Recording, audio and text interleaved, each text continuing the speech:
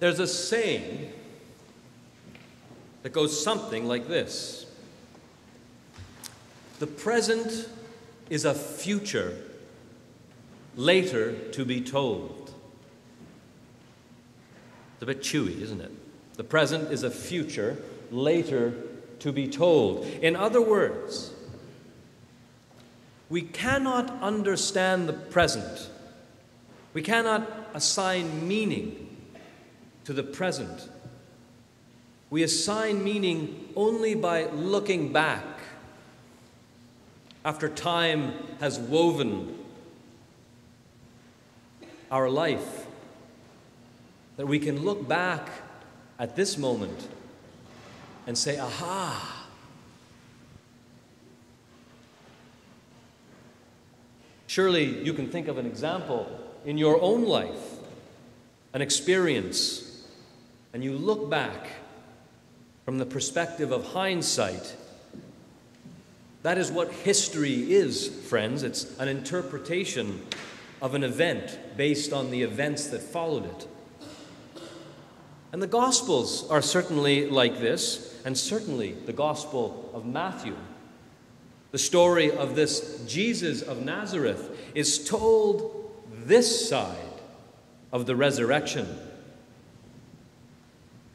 Matthew is retelling the story of Jesus with the end in mind. For he has been forever changed by the ending of this story. Not just the story of Jesus, in fact, but all through the Scriptures, what we would call the Old Testament. All of history itself is seen and told, filled, illuminated with the stunning mystery of the risen Christ. Well, today is our patronal feast, the feast of St. Matthew. Thank you for the light correction there. It took me a long time, to tell you the truth, to kind of warm up to Matthew's gospel, to Matthew's Jesus, because I found it so otherworldly. It was almost like this Jesus was floating about in radiant light. I found it hard to relate to him, given my modern sensibilities and all. I mean, Jesus was a man, after all, wasn't he?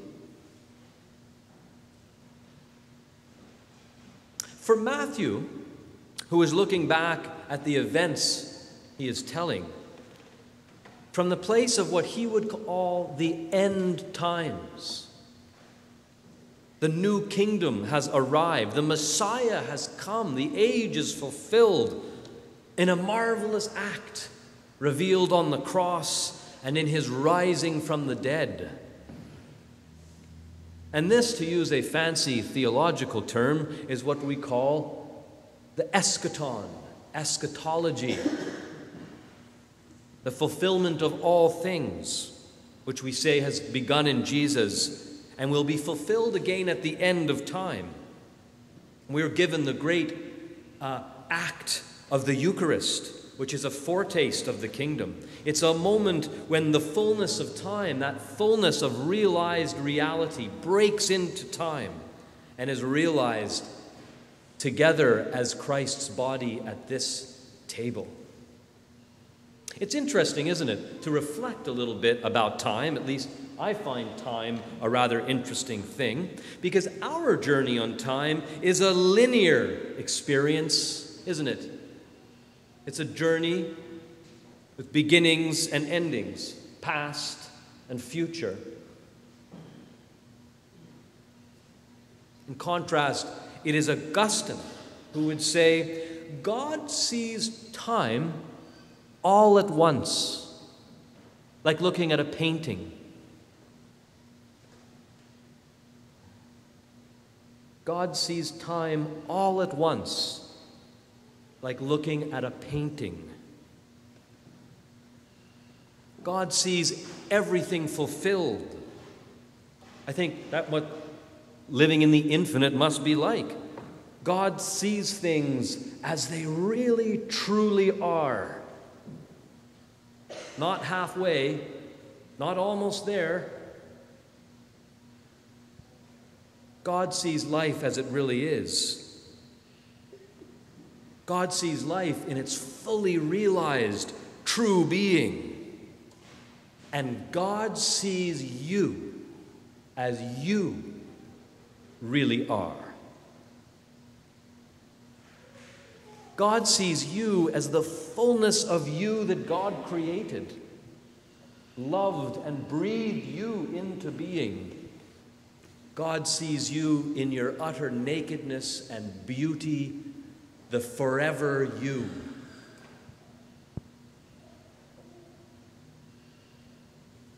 That's amazing. Matthew writes himself into his miraculous story in a few lines, a few simple words. He says, as Jesus was walking along, he saw a man called Matthew sitting at the tax booth, and he said, "Follow me." And he got up and followed him. Jesus saw Matthew. Jesus saw. He saw him. The one he knit in Matthew's mother's womb. God saw his beloved child.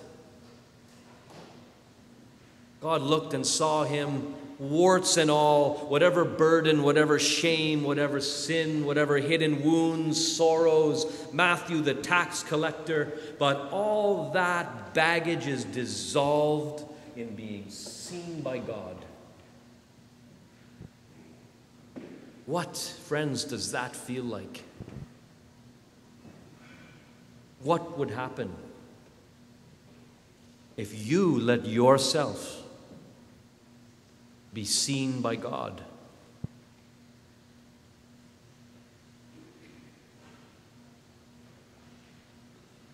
Would you still struggle so hard to hide your little shames, to prove your worth through your success in the eyes of others? Would you navigate your journey on the payout of your own efforts, the idols of climbing whatever hill you can, or wallow in self-pity?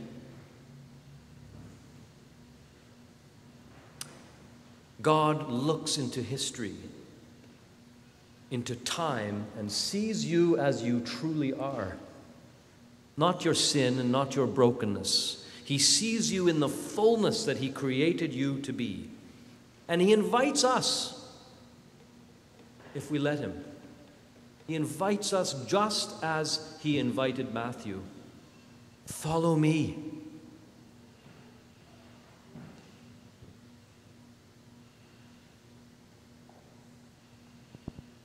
As he sat at dinner in the house, many tax collectors and sinners came and were sitting with him and his disciples. When the Pharisees saw this, they said to the disciples, "Why does your teacher eat with tax collectors and sinners?" But when he heard this, he said, "Those who are well have no need of a physician, but those who are sick." Is there anyone here who is not of need of the physician?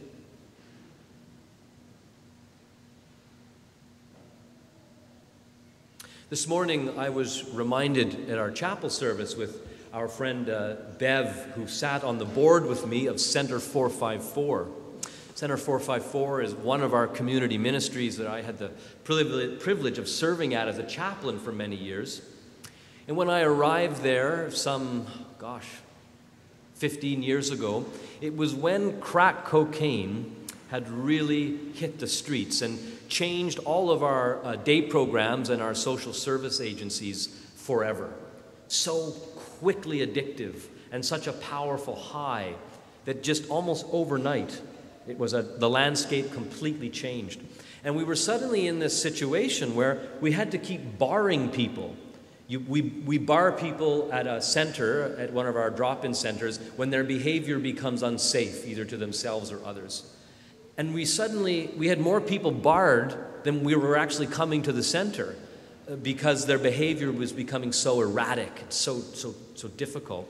And one of our leaders, a mentor of mine, a fellow by the name of Dave Rayner, anyone who's been involved with community ministries would know Big Dave, thought of creating, what are we going to do about the outcast of the outcast? I mean, they're not even welcome amongst the outcast, this bunch. So they created a program in the afternoons where there was a room that was sort of safely cordoned off, and we'd kind of hand out some water through the door. We just didn't know what else to do. And the little card that we passed around on the street to tell people about they could come and get some water or some socks in the wintertime, or we'll hand you some mittens, you know. On the back of it was a quote from St. Teresa, the newly St. Teresa. And she says this: "The feeling of being unloved or unwanted is the greatest poverty." The feeling of being unloved or unwanted. That's the true poverty. That was an amazing experience for me, to realize that even the outcast of the outcast, at the center of their soul, share the same yearning and need to know they are beloved as me. And all of us, deep down, have that same yearning and need and hunger, which is ultimately only fulfilled in God. And that's why we're here, after all, isn't it? We gather at this table. We sing hymn, we pray, and in that very act of prayer and hymn, we are allowing ourselves to be seen by God. That's what we're doing. I don't think God is there thinking, oh, this feels so nice that everyone's saying all these nice things about me. No, he is yearning to love you. And when we stand and turn ourselves towards God in praise and hymn, we are laying ourselves bare before God. Blessed are the poor in spirit, and blessed are those who mourn. Blessed are the meek. Blessed are those who hunger and thirst. Blessed are the merciful.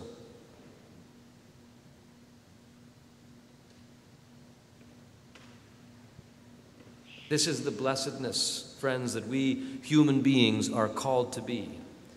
Matthew's Jesus, the one I found so hard to relate to, I've come to discover is what a human being is supposed to be. Matthew's Jesus is the Jesus realized in all of his fullness. And Jesus shows us what a true, fully realized human being is. We don't strive to be divine like Jesus. We strive to be as human as Jesus. That's what a human being is. So we give thanks, friends, for this Matthew, this tax collector and his den of thieves, who have been seen by God. They now see with the end in mind. Love crucified and risen. They see the present with the end in mind, and that makes all the difference.